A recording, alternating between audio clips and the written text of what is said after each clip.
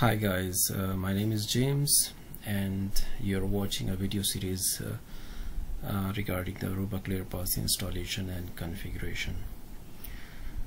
So guys, before going further, let's just discuss a little about the Aruba Clearpass itself, why we need it, what is the purpose of this device in our network. For example, this is a network. A typical network where we have one firewall, one core switch, and there is a LAN network, and there is also a wireless network.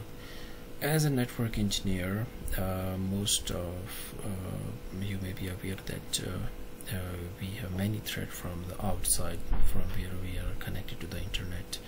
So to save our whole internal setup, the internal network, from outside threats, from the hackers, from viruses, from attacks, we use usually firewalls, IPS, IDS, proxies, and different devices.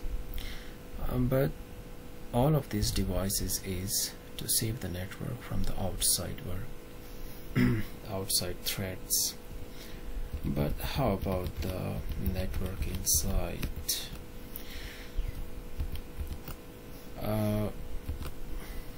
For example, a users came with a PC or with a laptop which has some kind of a virus. This guy really don't know that there is some virus in his PC, and he connect this to the network. What will happen? The virus will be spread in whole LAN network, or maybe it's affect some of the servers.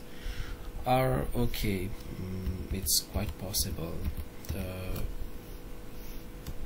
an unauthorized users came with a device, either with a laptop or wireless device, whatever, and he connect his device to the LAN, or with a wireless. Even the wireless signal is can reach outside the building. For example, the LAN network could be inside the building. It's maybe not possible for an unauthorized user to connect his laptop, but how about the wireless signals? He maybe have a laptop or some other device, and from there he connect with the wireless, and then that's how he get access.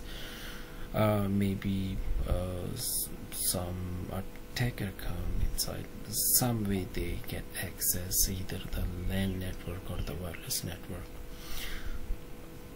So which means, like, not only we need to save our network from outside, but also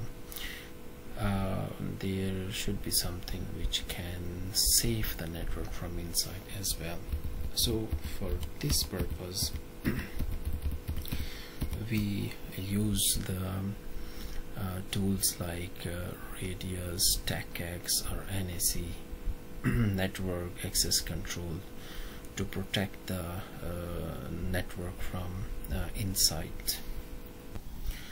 So basically our Clearpass is actually a kind of server which is providing services like Radius, TACACS, NAC. It's not only Clearpass. Actually, Clearpass is a Aruba device, Aruba product. However, we also have a product from Cisco, which is Cisco's ICE, also used for Radius, TACACS, and NAC. In our case, we are working on the Clearpass. So anyway, how the Clearpass work, basically, to understand this whole process, let's just first take a look these three things. First of all, we have the supplicant or end device in our scenario, or in any network. The desktop, laptop, printers, IoT, or any other device which is used for some kind of a services by the end user is called a supplicant or end device. The second thing is authenticator. Authenticator is actually in our scenario we can take this switch, this access switch actually, or this AP access point, or WLC wireless controllers. They can be the authenticator. And the third one is the authentication server. So the Clearpass or the CPPM is our authentication server. So what will happen actually? What does that mean? Whenever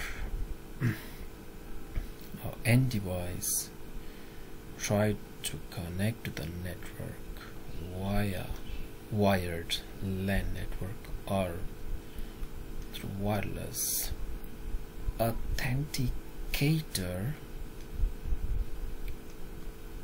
will take the credential of this device and it will send to the authentication server. Authentication server will check the credentials of these devices and its database,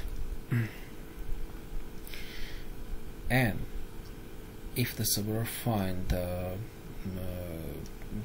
credentials correct, then it will give the access, then it will allow these devices to use the network.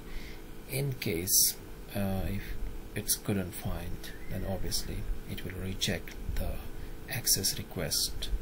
So this is actually the whole process in a bird's eye view.